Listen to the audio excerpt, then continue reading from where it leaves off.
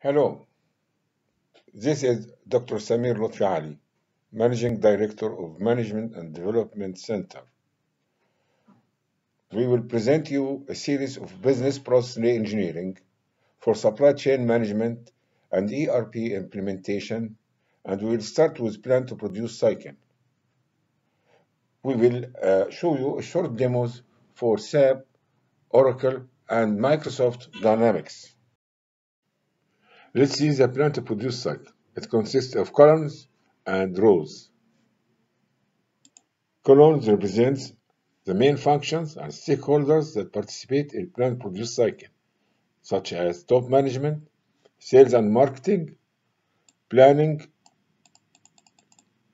factories and the production lines, procurement, and finance. Rows represent the main functions that constitute the plan to produce cycle. We have annual demand planning to be run the last quarter of the current year. Annual sales and operation planning to be run the same time.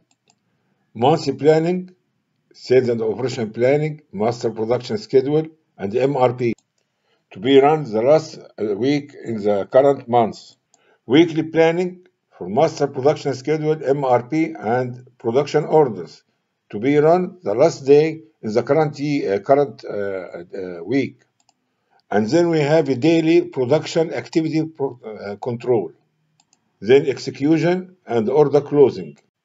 In annual demand planning, sales and marketing will set their marketing plan, annual plan, according to the strategic directions of the top management, either for local sales, exports, new market, new products, events, phasing out products, cancelled products.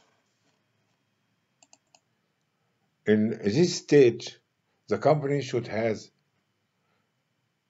its planning strategy, either make to stock or push, make to order, pull, or make to stock, make to order, plan, push, execute, pull.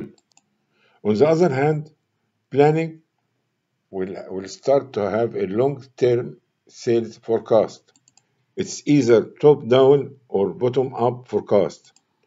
Top-down means that forecast for groups of products and break down them into its products according to certain ratios. Bottom-up forecast means that forecast will be on the level of products and then aggregated all these products in families. So we have to define current sales trends, seasonality, and volatility. And for the sake of evaluation, we have to know the previous forecast error and bias. In statistical forecast, there are so many methods for forecasting. So we have to select between these methods based on mean absolute deviation, mean absolute percentage error, and tracking signal. If you have an ERP system, the ERP can automatically select the best forecast method according to these measures. Then there will be a meeting for demand consensus between all stakeholders, including top management. It has to be taken into consideration the running contracts, long-term export, backlogs, whether it will be reduced from the forecast or to be added for. In this session, quantity, price, revenue, and profit will be discussed through the information feedback from the financial department. The top management will review demand against targets to be approved finally by all stakeholders. Now we'll go through different statistical forecasting in ERP softwares.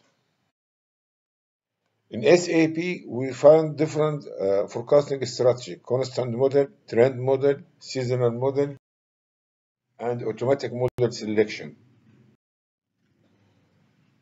We have also tracking signal, and even we have an APO, phase out and phase in forecast. In Oracle Supply Chain Management Cloud, we have different forecast methods with automatic selection, including seasonality, including error calculations,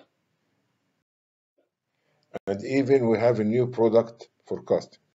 In Microsoft Dynamics, we have so many sophisticated forecasting techniques, just like ARIMA, ETS, STL, and so on. And all these methods will be automatically selected according to forecast error and according to tracking signal. In order, we have simple forecasting technique without automatic selection.